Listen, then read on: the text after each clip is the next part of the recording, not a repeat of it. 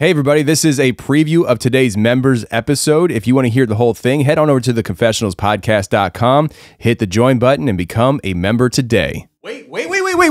Before you go skipping the intro, I know you guys like doing that. Last year we came out with The Shape of Shadows. This year we're doing Sasquatch and Missing Man. Me and Wes Germer from Sasquatch Chronicles, you know the guy.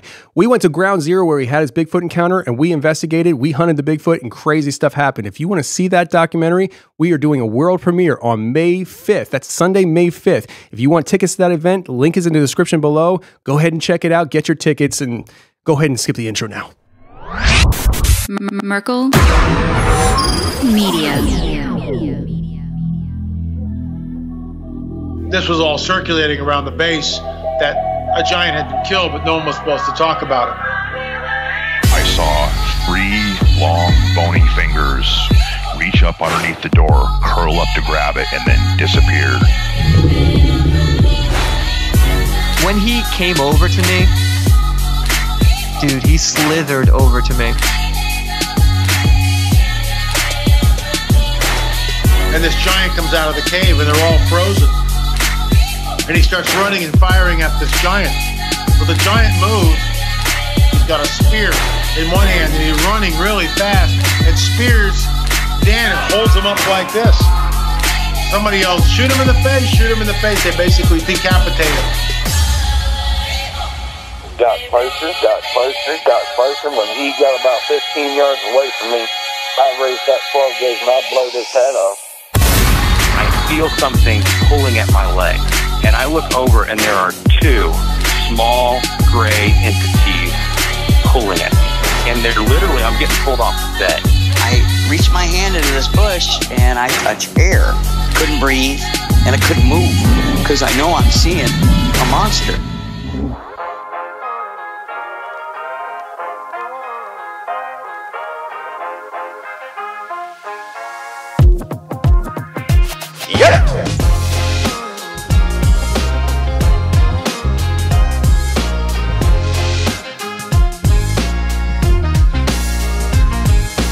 Welcome to the show, everybody. You're listening to the Confessionals podcast. I'm your host, Tony Merkel. Thanks for being here. If you have a crazy, wild experience you want to share with me on the show, go ahead and shoot me an email.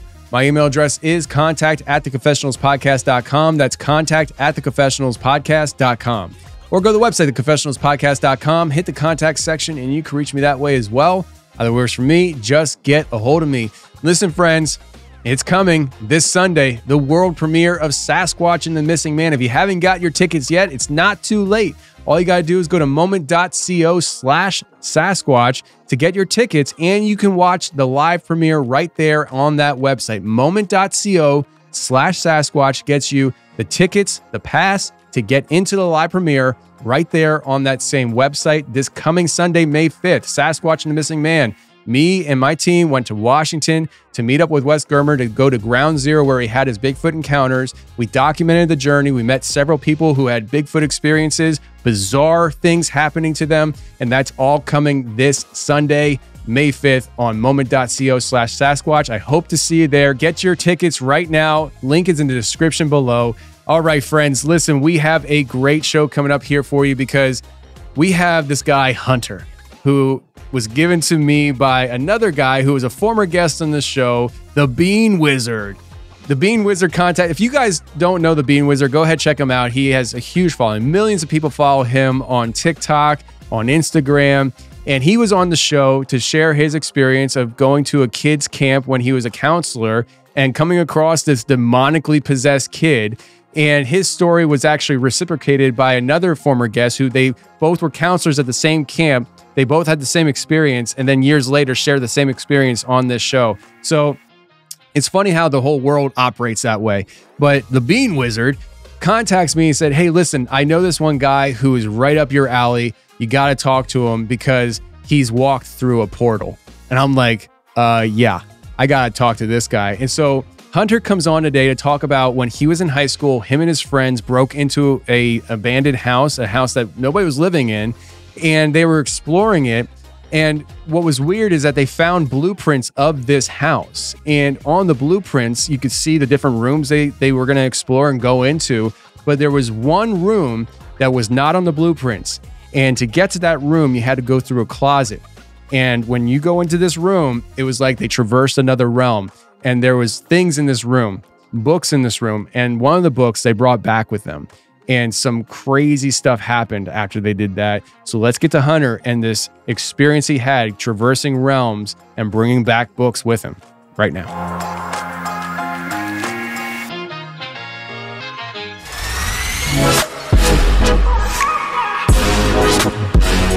All right, today we have Hunter on the show. Hunter, how are you?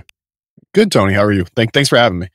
I'm good, man. So listen, I had a hunter on recently, and so you're not that hunter. But it's not every day you get a hunter on the show, and we got two in relatively close distance. So, what are the odds? I guess. Yeah, not a very common name anymore. I guess. Yeah, I mean it's a great name, but it's a great name, strong name, strong name. I know you've heard it before. I'm going to do it anyways because I'm an old man. I have kids, and I could do dad jokes. Hey, Hunter, do you hunt? Used to. I haven't been in a number of years, but no. I got you. Yeah. So listen, man, you were brought to me by the Bean Wizard. Common friend, Justin. He was on for a member show, just to let people know about that a little bit, because not everybody listening might be a member. Justin, so years ago, I had a guy on my show. His name was Emmett, and he lived in Vermont, and he had an experience with a white upright walking dog. Hunter, I know you're new to all this stuff, but we call him around here, these parts, we call him Dog Man. And he had this experience with this creature in the woods while he was hunting. And it was, I think I called it something like, Vermont's White Dog Man or something like that. I don't know. Hunter sees Dog Man, something. It's on YouTube somewhere. But the story that he shared for that was one thing. It was a public show. And then we did what we call sometimes an overtime, where we do an extended conversation with somebody and we go in to an overtime, and that's for members only. And he had a totally different story to share. It wasn't anything to do with Dog Man. He was a counselor at a kids camp, like a Christian kids camp. And he talked about how there's this one kid, and I don't know if it was his real name or fake, but he called him Zachary on the show. And Zachary was ornery, bad attitude, troublemaker type kid. And the thing that always strikes me is the thing where all the paranormal craziness started was when Zachary was at the dining hall and he had asked for extra carrots or something. And so they were like, no, you don't need carrots yet. Just finish what you have. And he kept on saying he wanted it. So they're like, okay, but you got to eat it all. Well, the kid didn't want to eat any of it then. And so they were kind of going back and forth with him. And Emmett had said, Zachary, you got to eat these things. Now, Emmett's standing there with Justin. So Justin, the Bean Wizard, is there as well. And they're standing there talking to Zachary. And then Zachary just looks at him and goes, no. And when he says no, they both pass out. They drop out.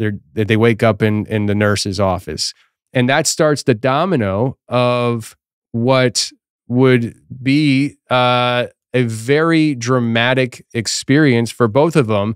And Emmett's sharing this story about how this all unfolded and how this kid seemed to have been more on the possessed side. And the thing that I found funny was Justin just so happened to hear that episode. Like, I don't even think he knew about my show, but he heard Emmett talking. And he's like, oh, let me listen to this. And then he hears about the overtime. So he actually paid to become a member just to listen to the overtime. And just to let people know, the episode I'm talking about is episode 387, the overtime with this story. I call it the Demon Boy, overtime 387.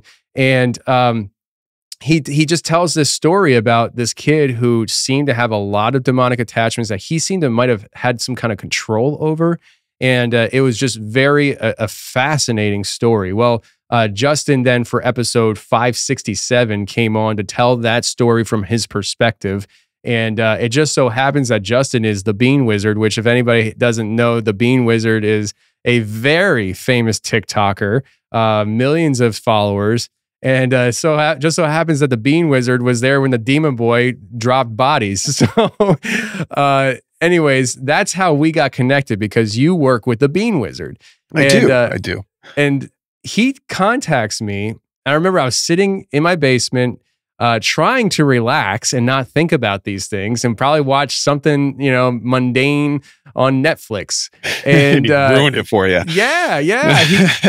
He said to me, I got a guy you got to talk to. I'm like, okay, bro.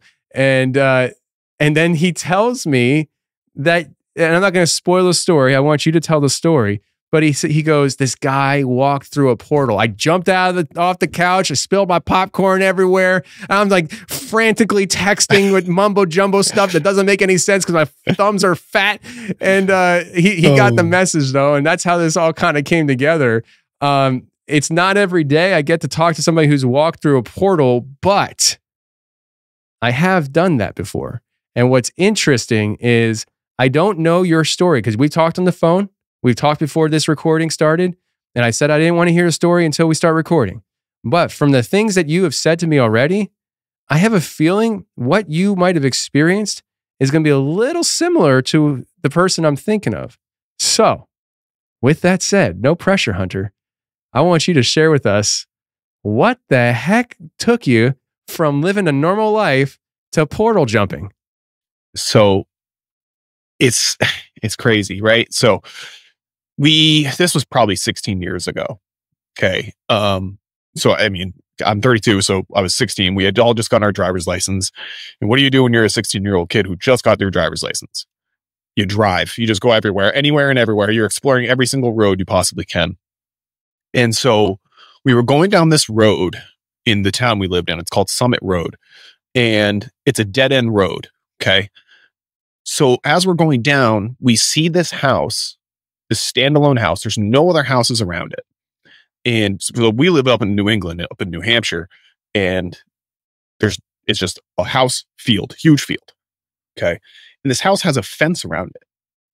So us being teenagers, we're curious, why does this house have a fence around it? So we parked and we start checking it out. We're like, okay, this is interesting. We're going around and we were trying to look inside, but every single window on this house is boarded up. Doors are boarded up. Windows are all boarded up. And now we're even more curious. We really want to check this out. We wanted to know why this is all blocked off. Why is it fenced like this? So we managed to get around the fence. We actually kind of pulled the fence up, and then we used a couple 2x4s that we found, and we used those to prop the fence, and we all crawled under. And so we went to the bulkhead of the house, which wasn't locked for whatever reason. They boarded everything else up, but they didn't lock the bulkhead. So when you open the bulkhead, there was no stairs to go down. So we hopped down into the foundation of this house. I'm sorry to backtrack a little bit. We kind of planned this out a little bit. We went and got flashlights and everything because we figured we wouldn't be able to see when we went inside.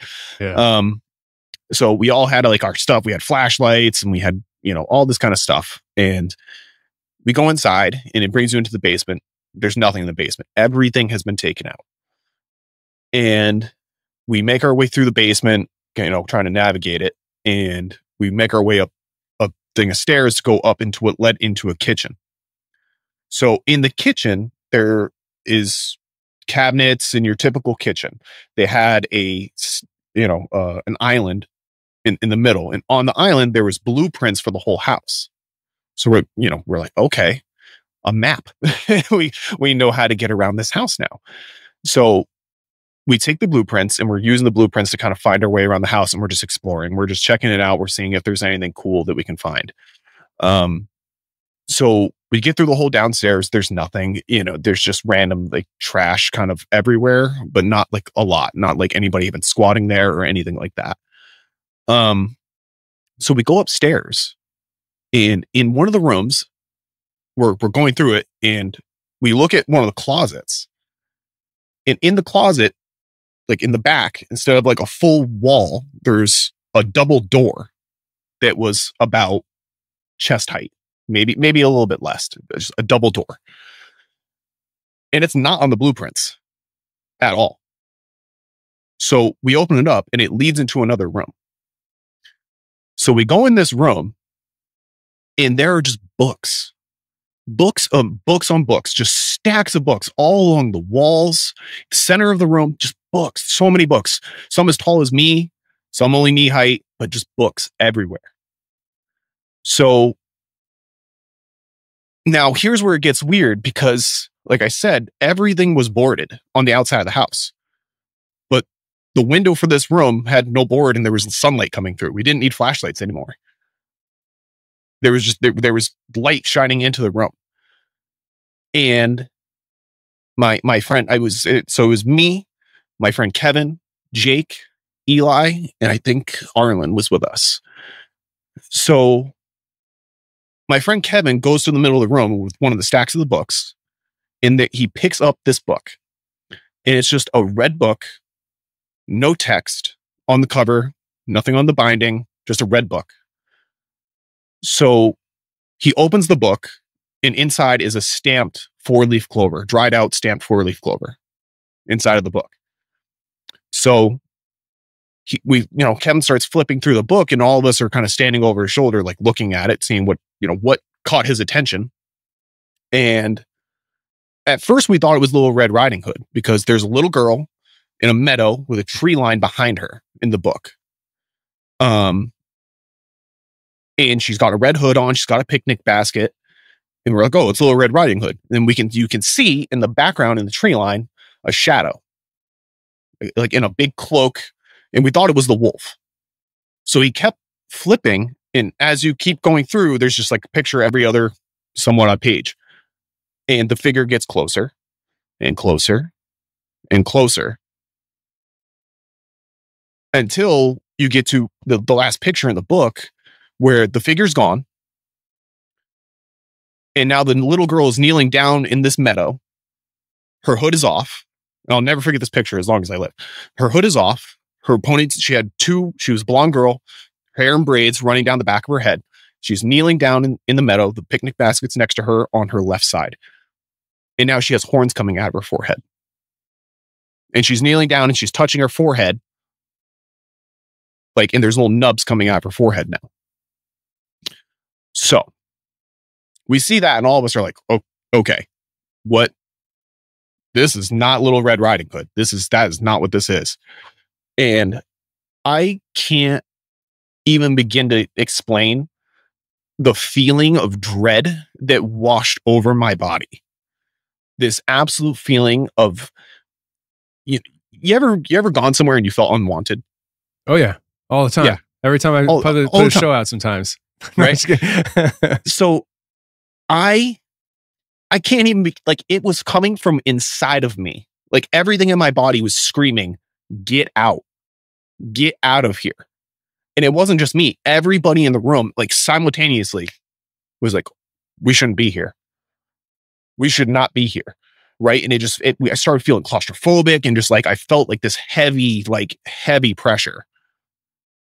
So we all went back out that double door and we go back downstairs. We go into the kitchen and we could try to go to the basement, and the basement door is stuck.